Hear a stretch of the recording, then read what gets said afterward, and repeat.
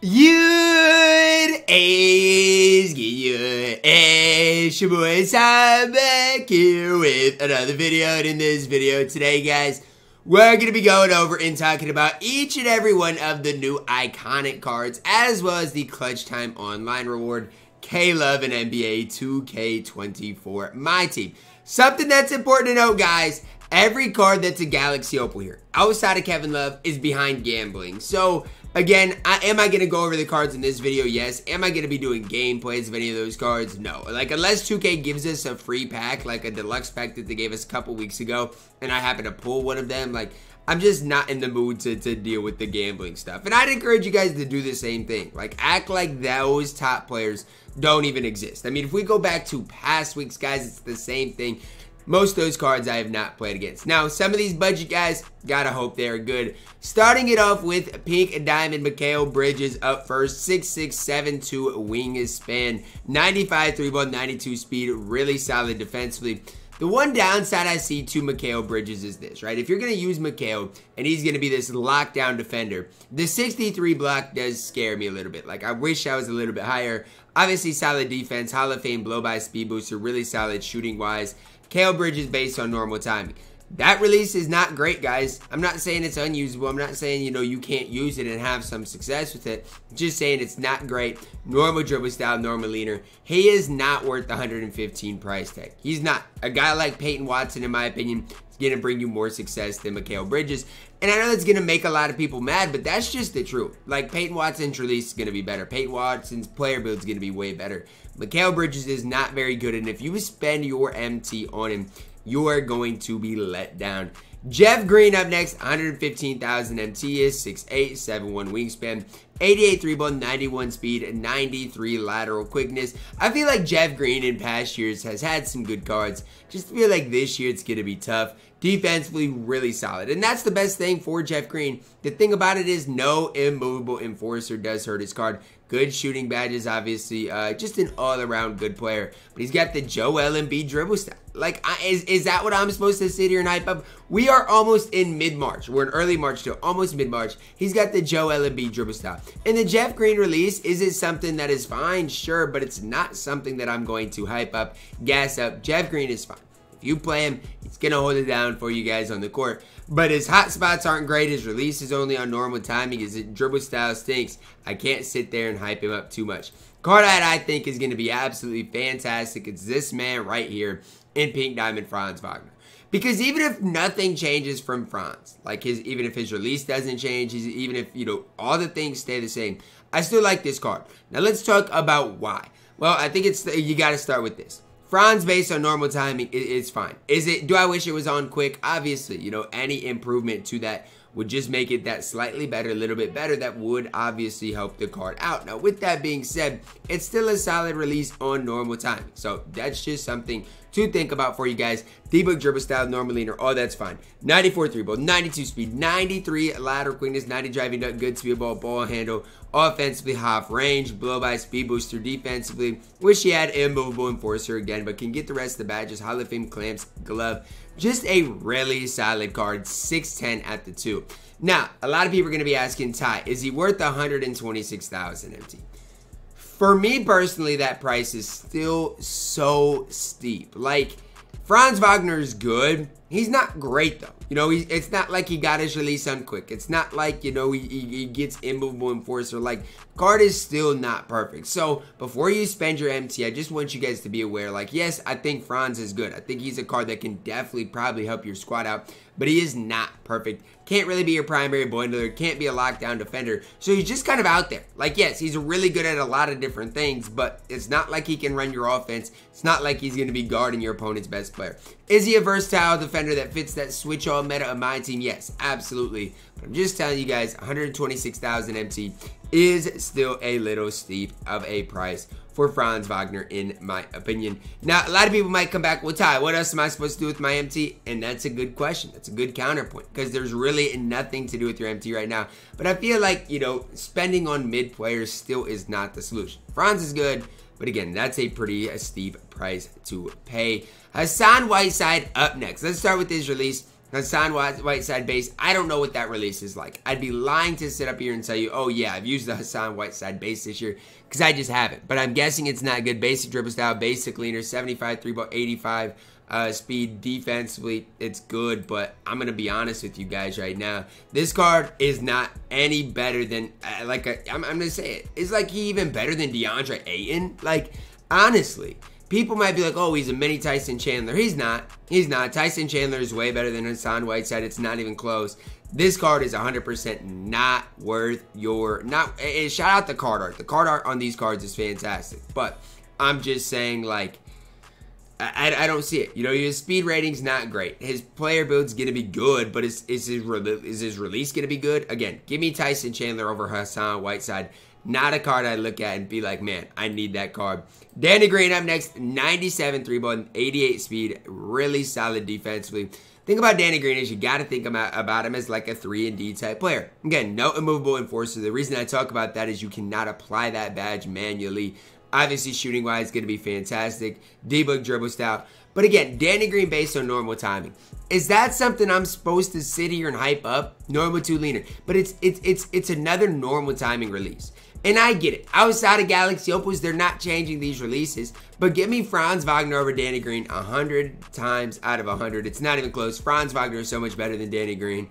Do not buy Danny Green. Then you get the bad pick diamond, Jason Williams. And again, if you rip packs, realize Jason Williams is going to be the most popular, most common pink diamond that does come out of there. And this card is a dog water card. This card does not play at any level of my team. I go as far as saying Jason Williams in my team basically unusable. That's what I'd go as far as saying. So again, if you want to go and get Jason Williams and do your thing with him, look, I can't be the one that can say that it's telling you, you know what, don't have fun playing 2K. It's white chocolate. But at the end of the day, we have to realize, like, he's not good. Like, if you want to use cards, any of these pink diamonds, do what you got to do, but none of them are worth their price. Kevin Love, Clutch Time Online reward. So if you win 50 games in Clutch Time Online, you get a Galaxy Opal Kevin Love. Now, he's 6'8" at the power forward position. That's what I want to start with, because at this stage, there's a reason Kevin Love's a free card. There's a reason. You know, they 2K could have put Klay Thompson, Wilt in Clutch Time Online. Instead, they put Kevin Love. They know what they're doing. But he does have hot spots for everywhere. Badge-wise, looks pretty good to me. You know, 58 base badges. That is really solid. 96 3-ball, 86 speed, 92 interior, 88 perimeter, 88 lateral. I mean, from what I'm seeing right now, as far as a complete power forward in my team, he's definitely up there. Gets immovable. Gets every badge you could ask for in the entire game. So for a free card, stat badge-wise, Kevin Love is really solid. Let's check out the release of K-Love. K-Love on very quick, gonna be super smooth. MJ dribble style, pro 2 leader. K-Love's good, guys. K-Love is good. Is he undersized? Yes. Is the card really good? He's good. I mean, he's got a 97 vertical for Kevin Love. Sure, if you get him, you're gonna want to upgrade that speed, probably upgrade the defense a little bit. But Kevin Love is good and can play at any level of my team. And definitely a card if you're good at Clutch Time Online, I would try to go and get. DeMarcus Cousins up next, 92 3-ball, 90 speed. Defensively, he's just fine. Now, the difference between like a DeMarcus Cousins and a guy like Kevin Love is DeMarcus Cousins is going to just be way taller. That's the big difference here.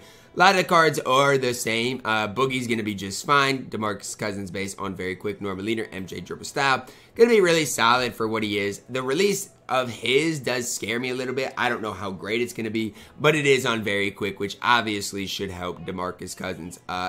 It should help him out. If I got him as a Galaxy Opal, I'd be kind of upset just because he's not great. He's good, not great. B.I. Brandon Ingram, 6'8" at the 2, 95 3-ball, 95 speed, 92 lateral, decent speed ball handle. I am not ever going to hype up Brandon Ingram in 2K. I don't care if his release is on very quick, pro 3 leaner, I had a D-book dribble style, all those things are fine. But when I'm saying that I have not liked a Brandon Ingram card in 2K for so long, I haven't. There's not been a Brandon Ingram card in 2K that I've liked for so long. And so I'm not just going to sit there and hype up this Brandon Ingram. I think he's fine. If you want to use him, do what you got to do. But not a card that I'm like looking at as, oh my gosh, go get Brandon Ingram. This card's solid. You get him out of, out of your packs, I'm sorry, man. He is not great. Jason Kidd. Going to be one of the best point guards in the game. Kyrie dribble style, J Kidd based on very quick, pro 2 leaner. He might be your best point guard in the entire game. Disagree with me all you want. Do it. I dare you. His release is solid. He's got some of the best defense in the game. You can hype up whatever point guard you want to. Like, SGA probably obviously still is better. But trust me when I tell you Jason Kidd is that good. Like, am I ripping for Jason Kidd? No, but trust me. He is that man in my team. Has that release on very quick. He is so tough. Wilt Chamberlain up next. 76 3-ball, 96 speed, 95 lateral quickness. Great rebounding. Can handle the ball. Half immovable enforcer. Like, what is stat badge wise bad? I mean, the only thing Wilt's not great at is shooting the ball. No hot spots, 76 3-ball, but he can get every shooting badge in the game. Pat Ewing base on very quick is going to be just fine. Normal leaner, normal dribble style. The normal dribble style is not great. Normal leaner is not great, especially with the 76 3-ball and no hot spots. If you're looking at one of the best defense players in the entire game, Wilt's that. 7-1, good player, bottle player build.